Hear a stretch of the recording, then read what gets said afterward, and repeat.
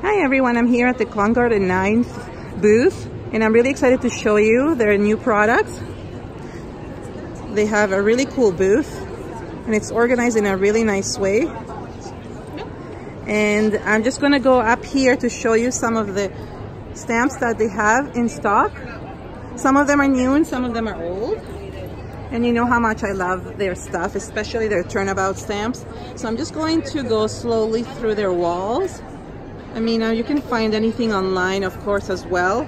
But I just thought I could show you some of the beautiful stuff that they have. The glitter paper at the bottom and the matching envelopes. And then as I go up, you can see the different cards that they created. Look at this one, it's like 3D. It's very, very cool. So some of these I've used in my YouTube videos as well, so you can go and find some of these cards and how I've used them. And I created really cool things with them.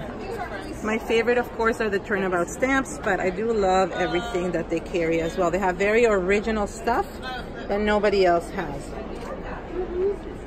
So here we go. I just want to show you some of the winter collection over here. So really, really nice. And let's go here. This is a nature collection. And then it goes down to birthday.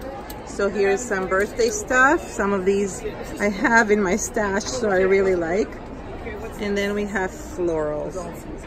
So really, really nice.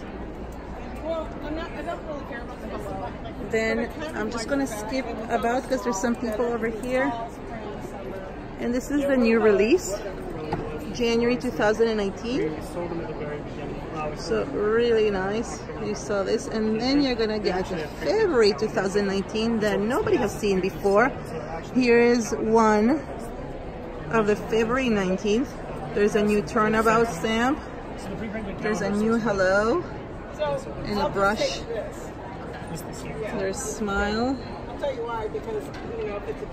And that one at the end.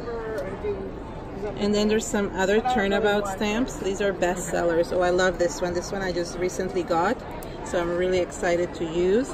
And look at all the cool turnabout stamps. They have a dual turnabout stamp that you can take apart and some other ones.